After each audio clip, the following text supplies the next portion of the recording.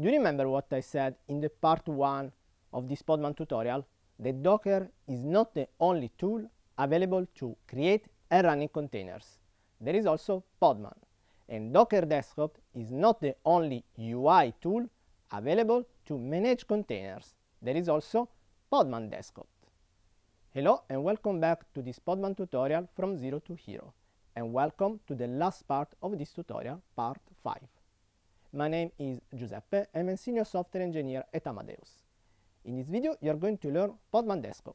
So you are going to learn how to install Podman Desktop, how to pull an image in Podman Desktop, run a container, and working with container. You are going to use all the commands that you learned in the previous video with Podman Desktop. So let's get started. Podman Desktop is a UI tool that makes running and managing containers much easier with an intuitive user experience. You can install it on Windows, macOS, and Linux, and you also install the underlying Podman utility if needed. Let's start with the installation. I'm going to install it on a macOS machine. As you can see, I don't have Podman installed. So, first thing first, go to the official Podman Desktop website, podmandesktop.io.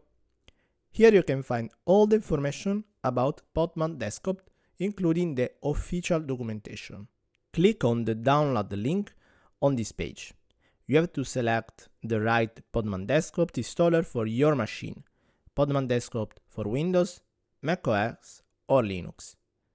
In my case, I have to click on Download Now for the Podman Desktop for macOS.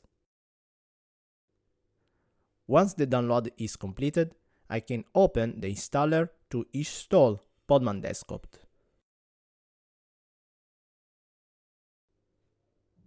Perfect, it was faster. Now I have Podman Desktop installed on my machine and it's up and running. This is the UI of the Podman Desktop. In the dashboard view, you can see the highlighted information, some action that I need to do, and the featured extensions. Here I have a message. Podman Desktop was not able to find an installation of Podman. Yes, it's right, because I don't have Podman installed as you saw previously. To start working with containers, Podman needs to be detected or installed. In my case, I need to install it. How? Open the terminal and manually do it? Not at all.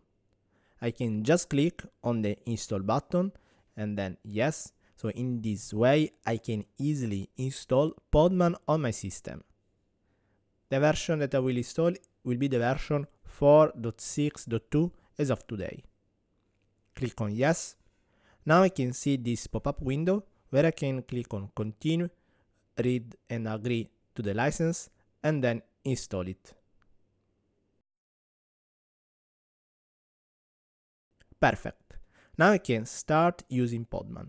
Now I switch back inside the terminal to double check the Podman installation. Yes, I can see now that Podman has been correctly installed on my system, version 4.6.2. Now I switch back to Podman Desktop. I can see now the message Podman 4.6.2 has been installed, but not ready. To start working with containers, Podman needs to be initialized. I click on Initialize and Start button. Perfect. Now Podman has been initialized and also Podman Desktop is ready to be used. Before starting to use it, I want to switch to the terminal and type the command Podman machine list in order to see the default machine created and currently running. This is necessary to run Podman on macOS and Windows machine. We discussed this in the part 1, Introduction to Podman. Okay, now let's discover all the views available in Podman Desktop. You have the dashboard view, where you can find all the useful resources and the featured extension.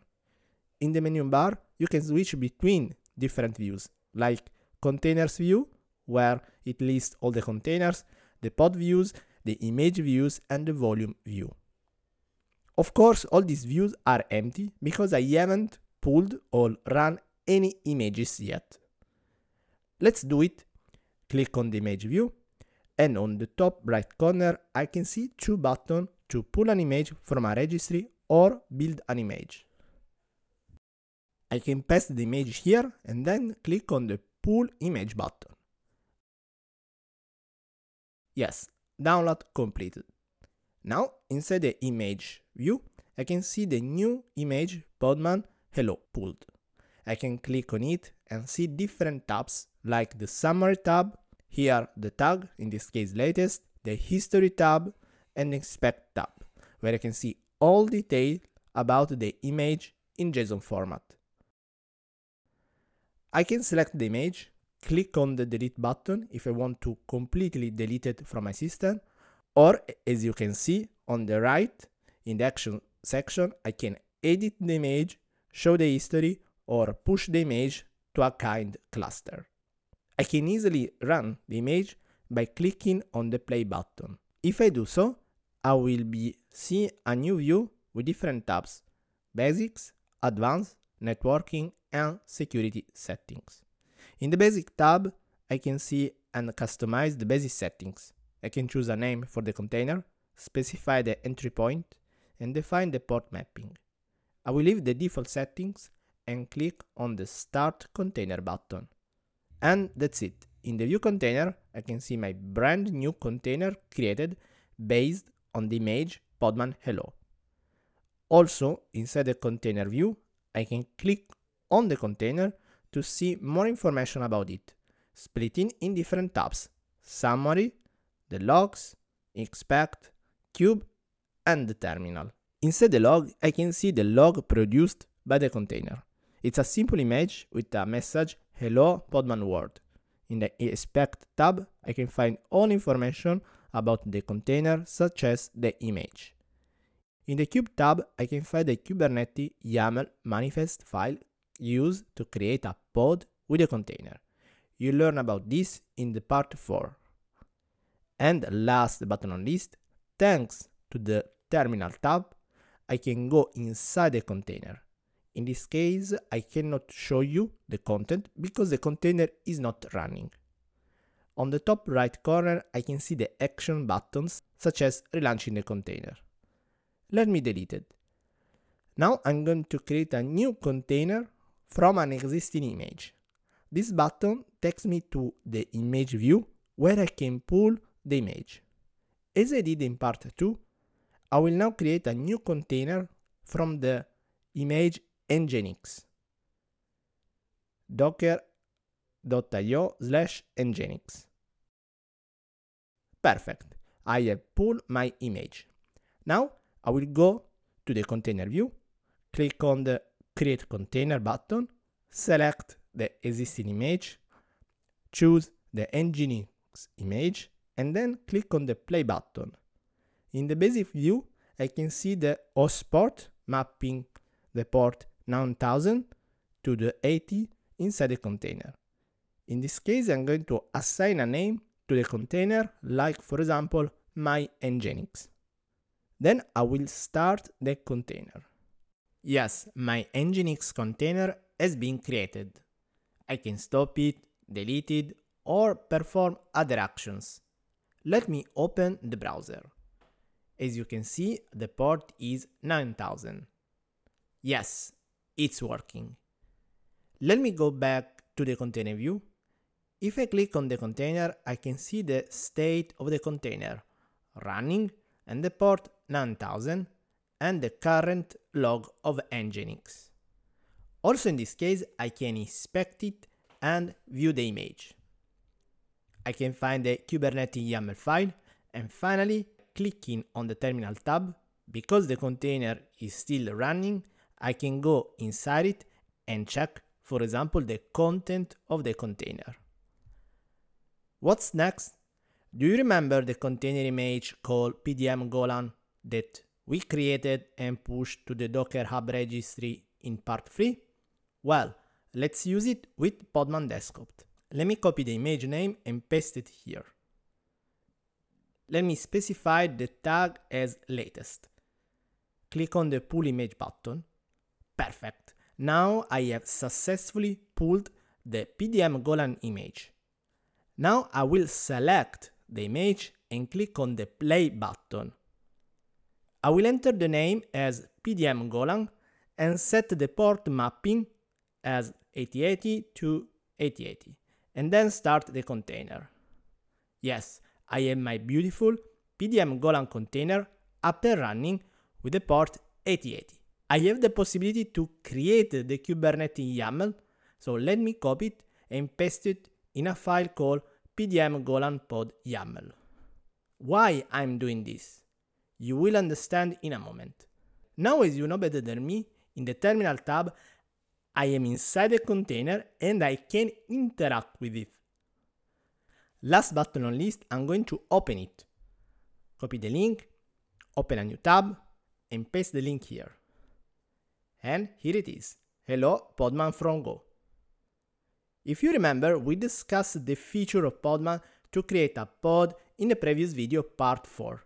Now, it's time to show you how to use this feature with Podman Desktop. In the container view, when I click on the Play Kubernetes YAML, a new window appears where I can select the YAML file from which I want to create the pod.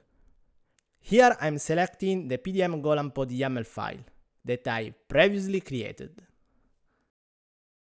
Select using Podman Container Engine, then click on the play button.